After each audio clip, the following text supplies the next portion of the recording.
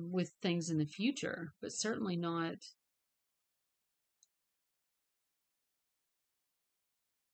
you know, what it was, what it was that drew him to drink and treat blood as he did. Um, it is said that he really became obsessed with blood during his stages of extreme hypochondria. Um, that vampire connection, it showed early on when he believed that his heart had stopped, essentially making him a walking corpse. But his taste for blood really became evident after he was institutionalized in 75 for paranoid schizophrenia.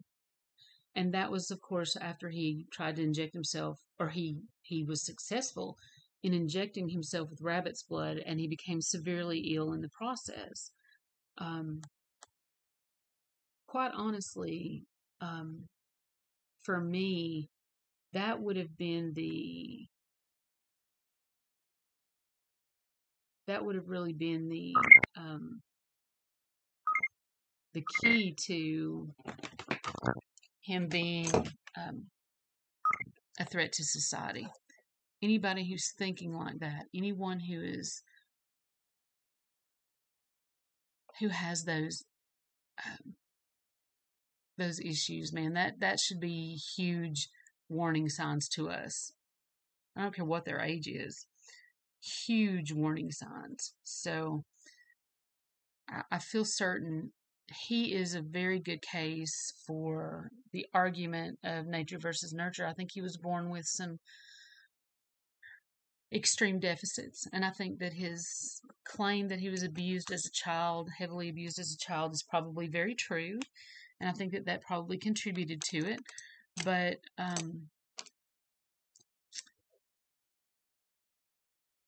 again, this was in the 70s, so you don't really have a system like we have today. I think we have a lot more warning signs, things that we are aware of, but I do think we have much more work to do. We have so much more work to do. So I'd love to know your thoughts about him and his lifespan, the things that happened to him.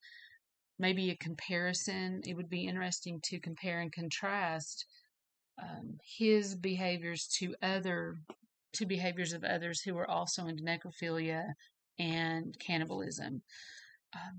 Is there a connection there? Because that's our most extreme, really. That's our most extreme serial killers. We have serial killers who rape. We have serial killers who, dismember bodies. There's categories that we can look at, but what's that common denominator, or is there multiple common denominators? So for me, that's very interesting and something that I'm starting to build a spreadsheet on to see if there is, more of a connection than we've realized in the past. So I'll be interested to see that once I get quite a few on there. You really just have to it takes a long time to gather that kind of data and to actually start seeing a trend.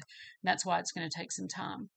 So I hope you've enjoyed this, and I hope that you've learned something, as always. And if you have questions or thoughts, you know that you can always email me at drkimberlycassidy89@gmail.com, or you can go on Facebook, which is Composition of a Killer, and comment on there. You can also go to my webpage, which is compositionofakiller.com. And those are direct links to all of the podcasts as well, with pictures. Not the really bad pictures. I will not post those, but you can find them online if you're interested in it. Again, I warn you that it's very gruesome, disturbing even for me, who, and I've seen a lot of things. One of the worst cases I've ever seen. So, kind of gives you a glimpse into the mind of that person. So I'd be interested to hear your thoughts on that. And as always, have a wonderful day. I'll be doing another episode either today or tomorrow, so look out for that as well. Hope you have a great day and be safe.